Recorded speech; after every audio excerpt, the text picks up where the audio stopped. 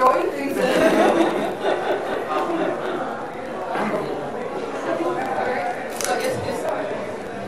Alright. Oh, that's loud.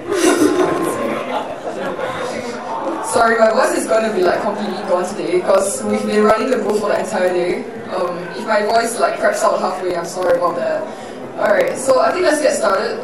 Let's not waste any more time. So, I'm Pacer, this is Alina. So the both of us are actually from Singapore, the car security quarter, or CSQ for short. And today the presentation topic is analysis of in-vehicular network, canvas to infotainment. And we hope you enjoy it. So this is the contents page. I'm not going to read it out. I'm pretty sure we got to that. You've seen it appearing many times, so we'll go through the content. So just a little introduction about us. So those are actually our Twitter handlers out there. So if you want to follow us, you want to reach out to us, please feel free to do so. You can follow us, Twitter's now known as X. We should have corrected that. Yeah. So Alina's the founder of CSQ, and her interests are in car racing, pen testing, OT, and automotive systems for sure. We're in it, so yeah. And I'm Pacer, so I'm one of the pioneer members together with Alina, who stuck around for very long. So it's a bit irritating to see her face at this point. So my interests lie in DFIR, hardware hacking, DevSecOps, but I don't really do security as my day job. So I do more data centers now. A little bit different. Right. Alright. So let's see. So for the goals of Car Security Quarter, so what we do is that in Singapore, we facilitate and we promote the automotive cybersecurity system, or like ecosystem in Singapore. Because I think in Singapore there's really only us that's more widely known to everybody and more easily accessible. So like usually if like anyone wants to join our groups, you can just message any one of us and then like you can just come along. So it's free for all in that sense, right? It's like open source of sorts. And you don't really have to be limited by your knowledge. It's okay if like you're advanced or a beginner, it's all good. Yeah. So if you're in Singapore, message us if you want to see test benches, other test benches that we have. Feel free to drop by. Yeah. Alright, so the other thing is that we also want to contribute to the automotive security industry itself. You know, because first of all, in Singapore, we have no budget for buying like proper cars. So we do this, we actually do our research. You'll see more in the pictures and the slides later on that we actually build everything from scratch. So like we go out to the garages, eBay, we source everything, we buy them ourselves. So it's like building your own car from scratch in that sense. Because no budget. We have no money to buy a proper car in Singapore. So there's that. Yeah. So, and this is actually something that hinders many people in Singapore too. So that's the reason why we chose to have something more accessible. Alright. Okay, so today we're going to be going through updates on our second bench and also the third bench. And a summary of our learning, so you get to see like the processes that we took through and what we learned so far. Alright, okay, so bench 2, you actually will be able to see right outside our booth if you've been there, if you drop by. So we chose to build this particular test bench with the main critical components such as the central gateway module, infotainment unit, and telematics. And yeah, we also, over time, we did like improvise here and there. We added in the cluster meter and the DD, which is the diesel injection. So it kind of simulates ignition in the car itself because, again, it's not a proper car, right? So we gotta do something about it, right? So if you see here, we actually displayed the photos in the different layers. So the reason why we did is that we wanted to pack everything, you know, like as compressed as possible into a single bench within a Pelican case, which is what you see right outside there. We will not take it out, unfortunately. All the wiring is going to come apart. We're going to have a problem. So we're not going to have a fire safety hazard risk here. Right. So the first layer over there, you get to see the infotainment system, the DDE, and also the central gateway module. And for the second layer, you get to see that we actually stack up on it. We add on the instrument cluster, the telematics module, and the infotainment system. And by layer 3, we actually join the cluster meter and the infotainment screen together. And then the thing being that because we're running off like an older generation of vehicles, so they are separated, so we actually have to manually join them together. So we've managed to actually, for those of you who have been to our bench, you get to see that like, you can control the speedometer, and how we do that is actually via like CAN injection. So we control some of the infotainment features via CAN messages that we sniffed over time. So that's where we did like reverse engineering and more like black box testing of sorts. Because we obviously don't have the CAN messages, like, we can't source it out from Google, it doesn't work that way. But what we can do is that we can start to monitor the messages, right, that it sends, and then we can slowly sniff out from there and see what it actually does. So how we did here is that we actually did like a man-in-the-middle attack to directly control the CAN bus itself, right? So the thing is that if we don't do the man-in-the-middle attack, we can't actually control anything. So in essence, like, let's say even if we saw the the speedometer move, we can't actually get that. We can't replicate that in itself without doing the man-in-the-middle attack. Like, it will just filter out, just blocked entirely. So that's not going to check out for us. So I think after a bit of research, we sort of realized that like one of the vehicle IDs that we saw was able to control one of the critical systems, and it also matched the ID in the cluster meter. So resetting the cluster meter, what it did is actually it revealed another message within the data packet that was sent, and it allowed us to bypass the filtering of sorts. So that's how we got it to consistently display and do what we wanted. So over here you can actually see like we actually had a rental vehicle. That's actually one of our team members inside the rental vehicle itself. So the reason why we want to do it is that we want to make sure, we want to validate our findings, right, from what we've built inside a test bench. Because sometimes what we build in a test bench might not actually replicate out in real life. So that's going to be a problem, and we didn't want that to happen. So we rented out a car, and we also made sure that whatever that we were doing doesn't actually compromise the safety of the vehicle. So we want to make sure that we can return the rental vehicle, right? I don't want to incur insurance or any unnecessary cost to the rental service itself. So there's that. Now the thing being that the test bench that we had was based off an older vehicle, but the one that we rented is actually the latest generation at that point. Thankfully enough, the CAN messages didn't really differ, so our findings were still pretty good on that, so that was a very big relief for us. So we realized that we could connect to the central gateway module via the Ethernet cable and CAN messages. And what also additionally happened with the newer generation is that we found the internal IP address of the vehicle through the gateway module, and well, because it's a website for 80, you get to see all these. And we don't actually see it on the test bench because it's running off an older generation of vehicles. So we also verified that the central gateway module communicates with the manufacturer's internal server periodically, and that particular IP address actually belongs to the vehicle manufacturer in this IP directory. So another interesting thing that we found is that the vehicle does log the IP address once we connected to it. So in a sense, like, we kind of had to keep changing the IP address that we used. So when we actually accessed this site, we actually did see that we noticed that the car itself is actually getting closer and closer to being something more like a proper PC that you see at home. Right, it had different Ethernet protocols like FlexRay and Ethernet. So yeah, it's sort of like deviating away into like the standard PCs that you know and love. So there's that. Yeah. Let's move on to bench 3. Alright, so well, this is the diagram right over here. We'll go through it a little bit more in depth later on. Especially the arrows that you see, so those are the different protocols that's being used. And so what you can see over here, we didn't bring this with us to Philippines, unfortunately. But so how test bench 3 came about is that we were actually pretty inspired by 360 Group's findings that they announced in 2020 at RSA Black Hat back then. And again, you will see a recurring theme is that we have no budget.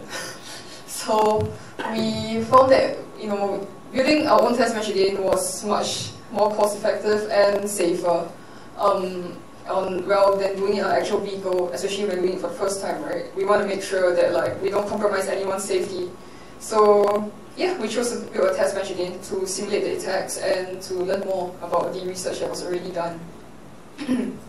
So we completed this test bench in November 2020, and yeah, it's because there are already known findings. We were just really building upon what was already out there to enhance what we knew, and then to see whether we could find anything new in the process. So similar to Test Bench 2, the central gateway contains most of the CAN protocols, CAN HMI, so which is the infotainment CAN bus, CAN D, which is the diagnostics CAN bus, and CAN B, which is the body CAN bus. So I think another thing to add on is actually you can see there's a very small 3D diagram of that. We actually bought that afterwards. It's the central console, and it kind of gives us a view of what's happening to the vehicle at any one point in time. So let's say if we say open the door, and then literally it will show that it's opening a door at that point. That's pretty neat because we don't have the door to open. So it was pretty fantastic in a sense. Alright. Okay, so just a quick walkthrough of the different components that we have inside that particular test bench. We have the instrument cluster. So the instrument cluster displays the speedometer and the infotainment screen together. So it also allows for Wi-Fi connectivity, and it's also directly connected to the infotainment system. So the infotainment system itself was pretty interesting because we found that there was an onboard web browser that allowed users to actually surf the internet whilst you're driving. So that also does present an additional attack vector that we could use, right? In this case, when we talk about the infotainment system that we used, we actually did use something slightly older, which was NTG 5.5, rather than using NTG 6, which was the latest infotainment system at the point of research. Because first of all, that was within our budget, and we did feel that NTG 5.5 was sufficient enough, for us to actually perform the research and to better understand the findings itself. And also we did eventually realize that it actually did run real-time OS as well, which was WinC7 Automotive ARM OS.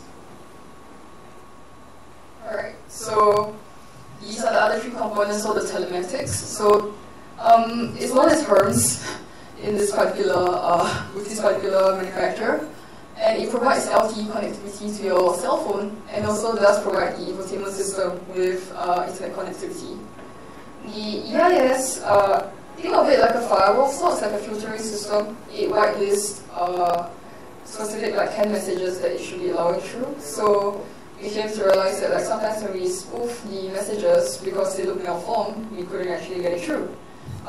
Yeah, and that was really kind of, I think it was pretty neatly, but yeah, we would learn a lot more about it. Yeah. And also, we actually bought an additional USB hub. So the interesting thing about the USB hub was that because we powered on the entire infotainment system and all, right? And then we saw that it started prompting us, and we were like, oh, but please insert a USB, purchase maps, and we're like, why? Shouldn't it already come with maps or something? But we slowly came to realize that the map service was a subscription-based service that you actually had to pay for, and we're not doing that, no budget. So we ended up buying a USB hub and then an SD card. So we just downloaded the maps onto the SD card and just uploaded it in instead, and that worked out. But this also leads us to another point, which is that the USB hub in itself, because you can upload things to it, it does present us with another attack vector, right? So that's that. Yeah. Alright. So earlier I did mention a couple of the what's it called now? A couple of the protocols. So we'll go through them one by one. So for CAN B, so CAN B is think of it like the interior CAN bus. So if you open the door, that's one message sent through CAN-D. Close the door is another one. So climate control, stuff like that, all controlled by it. So that's what CAN-D does. So and the next one we're going to go to is CAN-D. So CAN-D is a diagnostics canvas. So for those of you who have your own vehicle, you know, like there's the OB2 port. So when you bring it to like the the car repairs workshop, right? And then they plug in the OB2 cable. So that's what like a message from the the debugging module that they have. Sorry, I completely forgot what it was called. Diagnostic tester. Yes, thank you. Yes. So it just uses this particular protocol to communicate with the car itself. And then lastly, we have the CAN HMI, which is the infotainment canvas. So that's what we see for like whatever they see on the cluster meter itself. So think of it as like it communicates like, you know, it's an infotainment canvas that displays like human readable information to the cluster meter, and it does allow like us humans to interact with it. Alright, so this is actually like how it looked like assembling bench 3. So you can see that when we say bench 3 raw, it's not like sashimi or anything, but it just means that we just got it out from like fresh from eBay, going through garages, stuff like that. And you can see that actually it's pretty messy, right? Like we still had to reverse engineer like the wiring, we had to buy the wiring itself. Like just really just hook everything up one by one. You should see the amount of times that we burn stuff. It was very nice to them. Yeah. Yeah, so eventually we also got like a pelican case to place it in, so that at least it looks pretty, right? Like we can bring everyone of us to conferences, it's more mobile in a sense. And so like, actually you can see like the other guy at our booth. So you can actually see him like plucking out the foam and like actually like stuffing it in. And the other guy below, there's actually, if you remember, there's this other guy sitting to the rental vehicle. So that's Edmund, that's our other team member. So he was also helping us with that like a lot through the process. And eventually, this is how it looked like, a lot better, and nothing melting away, which was fantastic. Yeah. Alright, handing over to Alina now to continue the rest of it. Okay, thank you, Chris. So before I continue, I just want to thank Jay for bringing us here in the Recon team. Thank you so much, guys, for being here. It's a privilege to be here with you guys in the Philippines. So let me continue now. I'll talk about the Canvas wake-up signal. So we're covering the challenges that we met on bench 3. So after we are connected to the infotainment system and the cluster meter, we actually tried to power up the test bench. But we actually noticed a familiar setting is that it refuses to power up. Because we noticed that for continental vehicles, it actually requires a wake-up signal. Yeah. So, but when we power it up, one thing that we found out after a lot of trial and error is that we heard the infotainment system running, but there's no display screen, right? So, and especially like buying from second-hand parts store or eBay, you're not sure if it's working or not. So we went through a lot of hassle, and finally we managed to find out that it's actually we are missing the Canvas wake-up signal. Yeah.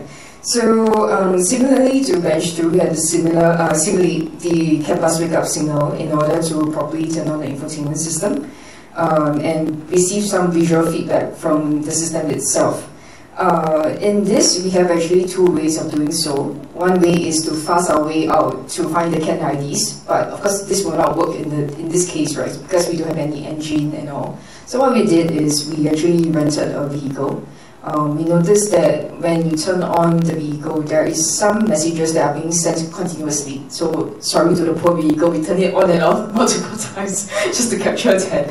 And finally, we managed to narrow it down to these 3 specific CAN IDs and messages that you need to send simultaneously at one go so that it will actually turn on. Yeah. As compared to, like, for example, other vehicles like Hyundai, Honda and stuff, you don't really need all of this. But I think for Honda, you might need coding. If not, it will not turn on too. Yeah. So after powering on bench 3, we were faced with another challenge, which is anti-tap.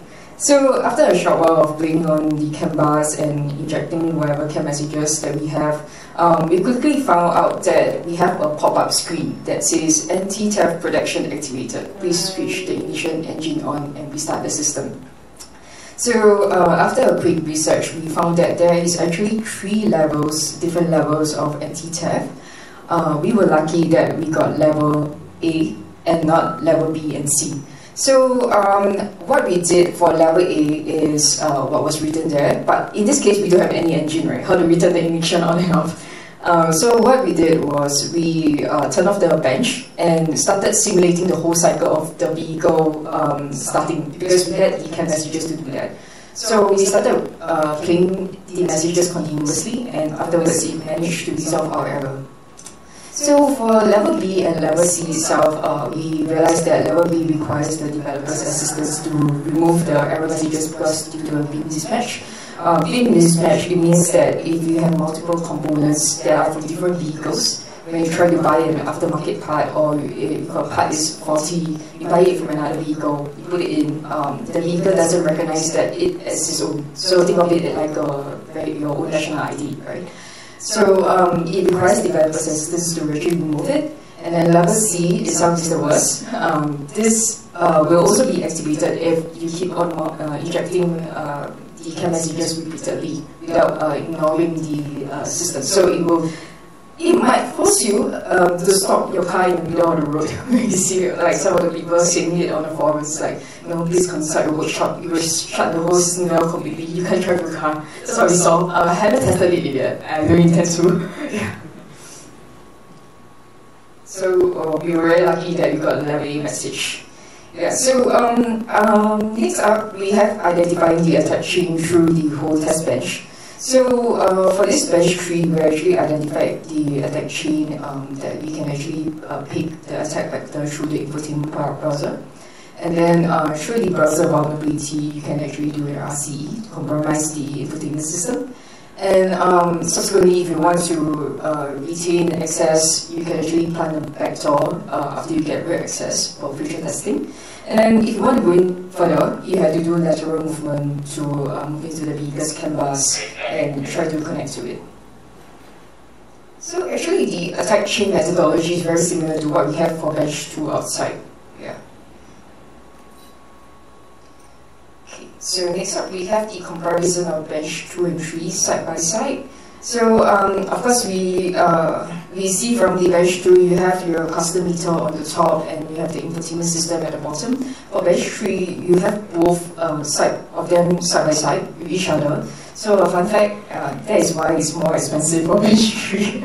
That piece of frame, when I asked it from the manufacturer, it cost like 5,000 Sing dollars just for that piece of thing, and I was like, oh, okay, thank you for your time. I'm gonna get a second hand. But it's digital, that's why, yeah. And then similar for bench 2, this is the infotainment system. You have a knob, that's the ZBE, they call it. So it's to control the infotainment system through like scrolling and stuff. Similarly for bench 3, so we have that as well over here. There's an option to buy like small little spare parts, but I'm like, I know, but I'm just going to get the whole big thing. I managed to find it, so lucky for us. And then, so this the side-by-side comparison, but I would say the architecture is fairly similar to each other, which I'll go up next. So through hands-on research and building of these 2 test benches, we found out that the architectures are pretty similar to each other.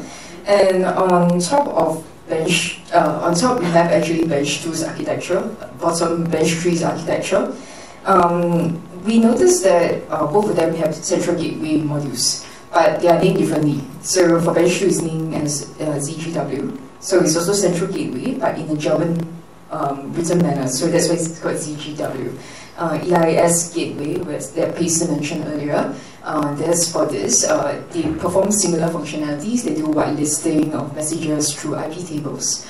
They connect to various CAN bus connections, for example, diagnostics, powertrain, heat unit CAN bus. And we see that the heat unit has both Wi-Fi capabilities and also capabilities to perform OTA, which is over-the-air transmission.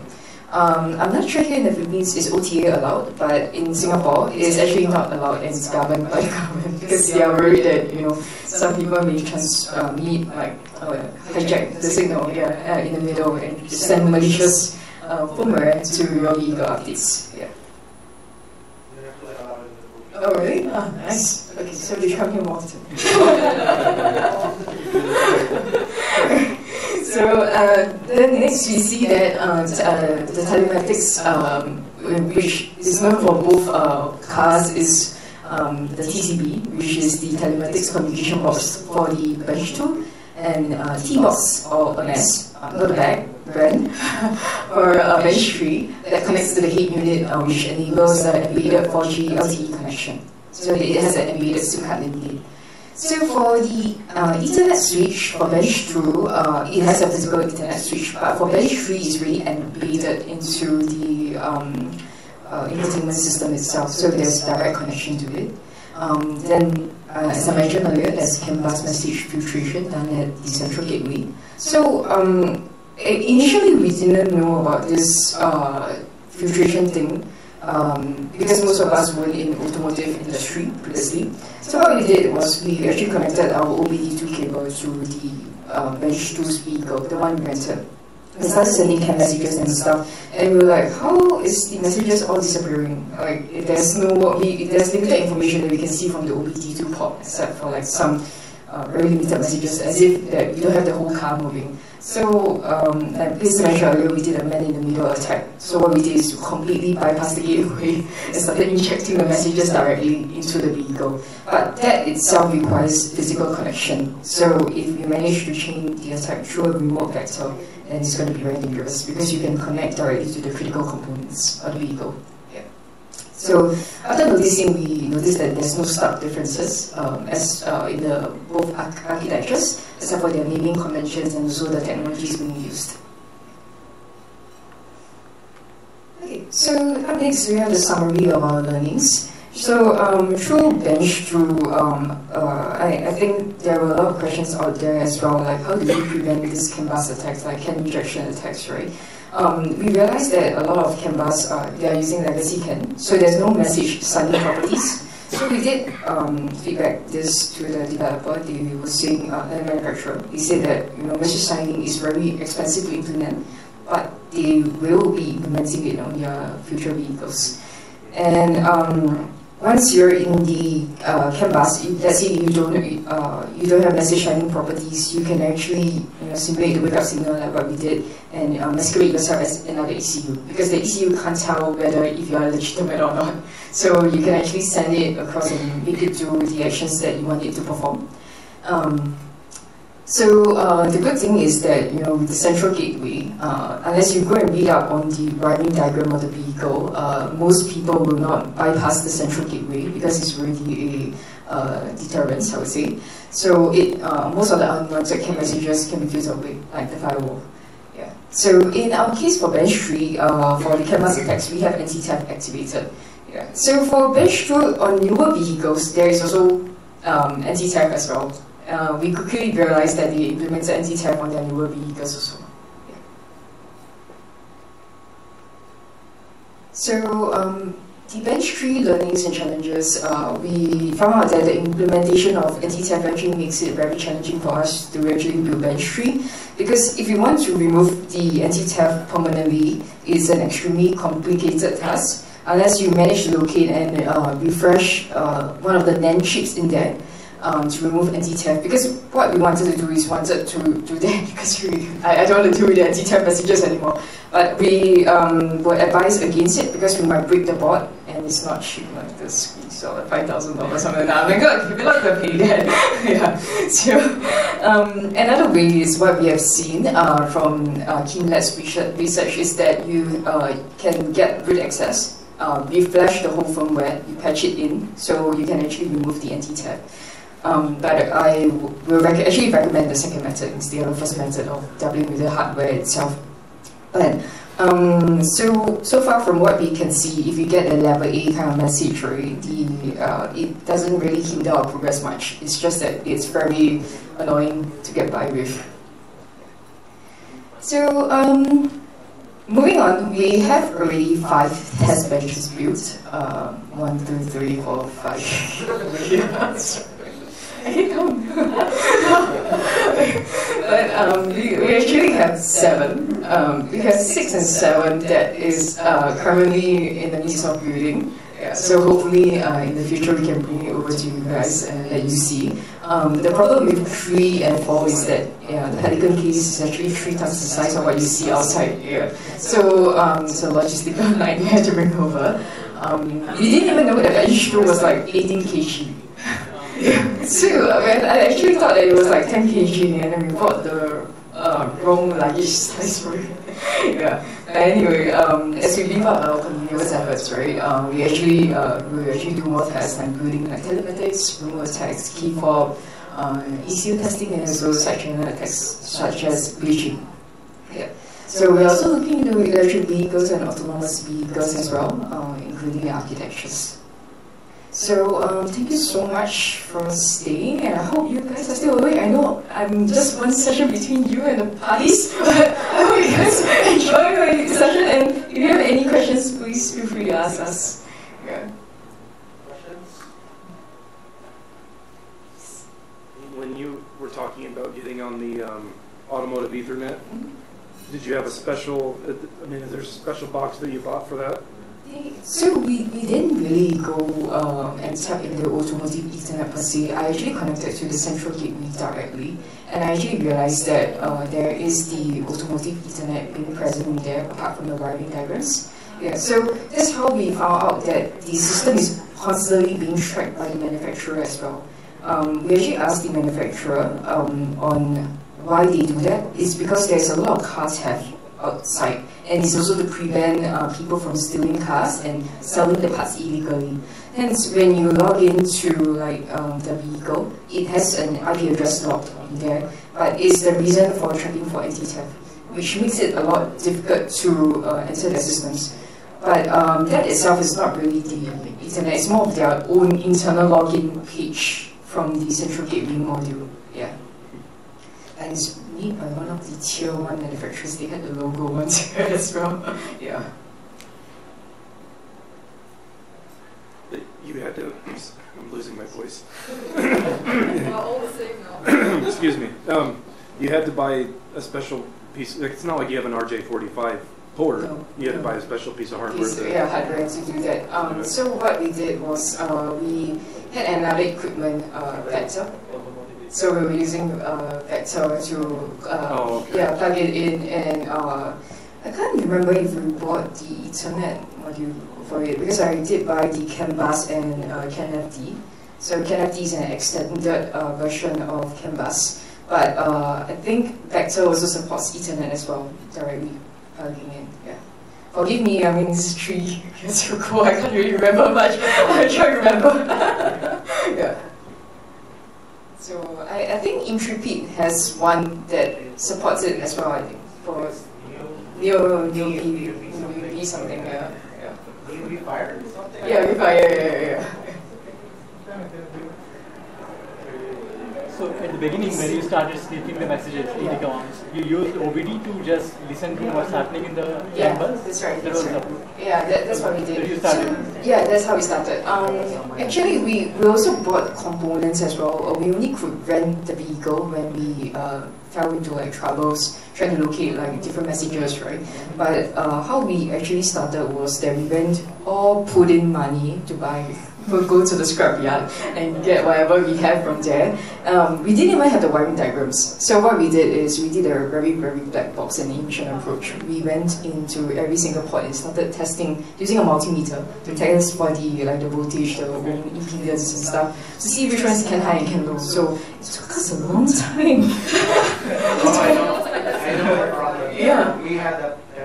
Issue also, right? Yeah.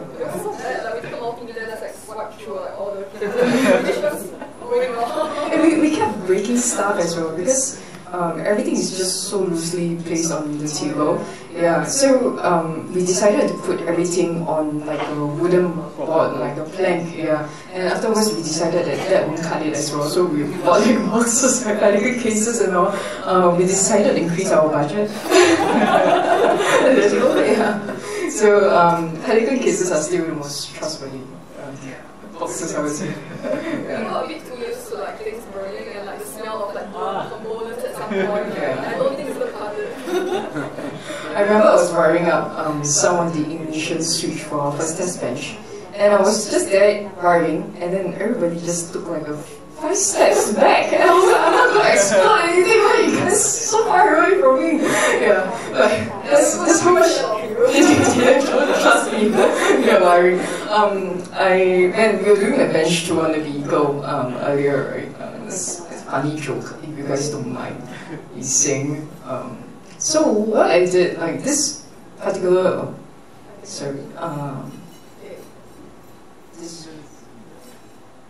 this vehicle. So what we did was the man-in-the-middle attack, right? I was rewiring the car, trying to get into the camera system. So what I did was when I turned it on, I was like, why is the wipers turned on?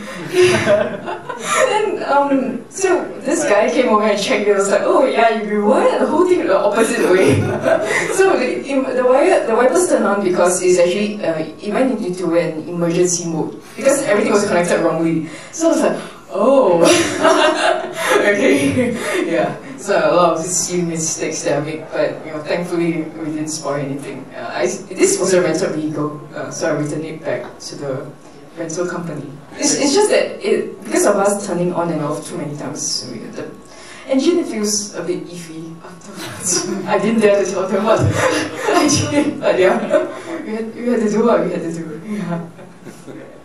If you don't mind sharing the brands of the cars you tried with? Like Yeah, sure. Hyundai? Yeah, Hyundai. We tried outside ASA Hyundai, and this is actually a BMW. We did Honda, Toyota, Tesla.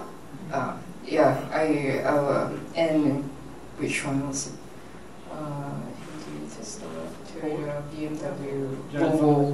I think we did Volvo once on the key fob attacks. The one that we said, the first one is like... Yeah. Some of the brands that we have tested, not Kia, but yeah, these are some of the components that we have tested right now. Did you observe the same branding or same kind of internal components for, same brand, like Audi and Volkswagen probably might have similar stuff? Sister companies. Sister companies, yes. I believe that they might have similar design. You see that bench 2 and 3 design is similar is because I understood from the manufacturer that this is recorded, right? I can't say too much. Anyway, but they have similar designers. They have similar designers, yeah. That's obvious. Yeah.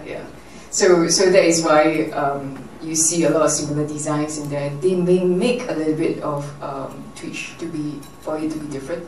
Like I understand that for like brand A, we have better parts compared to brand B. Yeah. So brand B, some parts of brand B spoils more easily. Yeah, compared to brand A. That's what I understand. But it might be a myth. I'm not sure. I know brand B has a lot of gearbox issues. Yeah. Thank you. Yes. How do you simulate the ignition right? You don't have a wiring harness attached to the ECU or something like that. Yeah. Isn't he expecting like door sensors and lights and stuff like that to be attached? Yeah. So we did. So when we rented the vehicle itself, we actually captured a range of messages and we replayed it on the vehicle. So we were reversing, narrowing it down, say that okay, I have like 5-6 messages. These are my suspected components. We did it a very silly way. We started removing it one by one and see which one works and all. So and then we managed to narrow it down to these 3 particular messages that had to be sent continuously. Because like, for example, if you need to activate some certain parts, some things might need to be like closed or something. Like for example, if you want to activate the sunroof, it need to be like, some things need to be closed, for some vehicles, yeah. So we started doing this one by one. Yeah. So any more questions? From your observations, right? Is the 10 messages, is it consistent depending on the manufacturer, or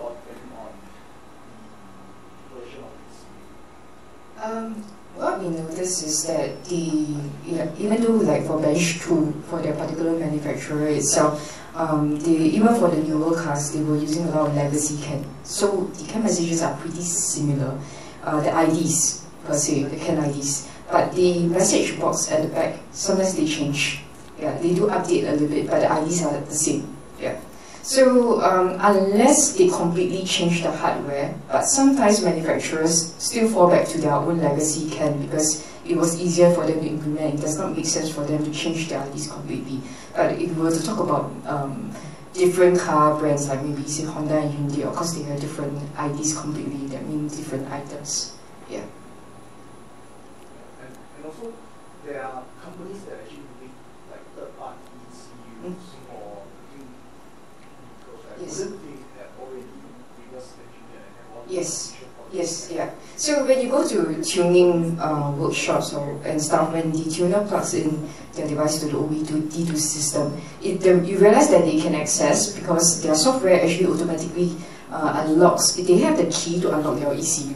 That is why they can actually tune your vehicle. But if you don't have the key, like let's say if you prompt the vehicle, you're plugged in like this, right? You need to actually crack the security access code before unlocking it.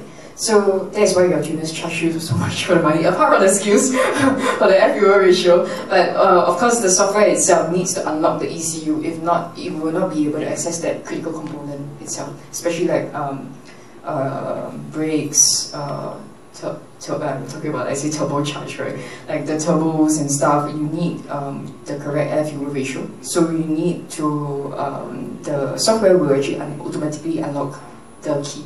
So even like, for example, if your car has an issue like engine check light or something, you bring it to the vehicle workshop, the mechanic plugs in his device directly inside. That software also contains the security unlock key to unlock your vehicle's stuff. Yeah, that is why some manufacturers actually charge these workshops subscription fees to actually maintain that code base and stuff to unlock that vehicle. Because sometimes they have multiple software updates. They may change stuff and they may patch stuff as well. Yeah. Thank you. Did you got a chance to explore the mobile apps which are able to, remotely check the location of your car, or this other angle you have a tech surface where? We haven't really done that yet, but that will be next on our list. And also EV charging stations. Like, I mean, it's like up and coming, right? So that's one of the vectors that we want to look at as well. But definitely it's very interesting. It seems like there is a research released by Sam Curry, the very famous researcher in January, right, on the mobile applications and so third-party applications that are able to hack into vehicles. And that's one of the things that we are looking at as well. Unfortunately, there's only so many of us and with multiple test benches, so we are trying to narrow down our research and also trying to juggle our day jobs as well. Yeah, but I will definitely want to try that. You won't have to purchase any of these things. That's right. That's true. That's true. The mobile, right? Yeah, but I also need a car. You can borrow. Right. Thank you. Any more questions?